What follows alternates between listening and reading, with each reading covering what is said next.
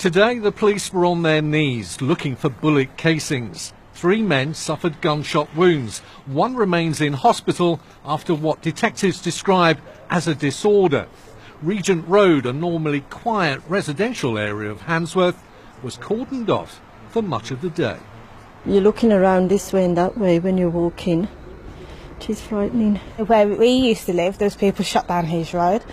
So it's just normal life now, isn't it? It's becoming more of the ordinary, and you kind of do wonder, is the world becoming EastEnders? It's far from EastEnders, but in the past, the B21 postcode was linked to one of the strongholds of a notorious Birmingham gun gang. A few years ago, a police chief was predicting that gun crime could be eradicated from this part of Birmingham, thanks to tough sentences and also mediation to stop reprisal shootings. But in the last few months, we've seen what's been described as a spate or a surge in gun crime.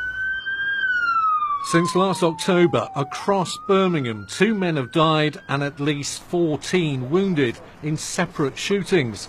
4 men were shot in the legs at one supermarket. Shots were also fired at Christmas Eve and Boxing Day. There has been a large surge in gun crime. Many people do blame it on gangs, but as far as we understand, some people are not in gangs, and it's just something now being done at random, which is more concerning. Okay. Right. One nearby housing association has installed extra security and is about to move premises, blaming the rise in violent crime.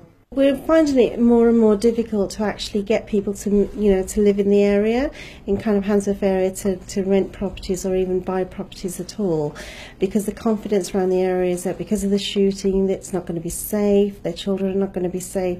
So business is really bad in this kind of area at the moment. The blue and white police tape has been decorating the streets of Birmingham this Christmas. No sign yet of peace or goodwill.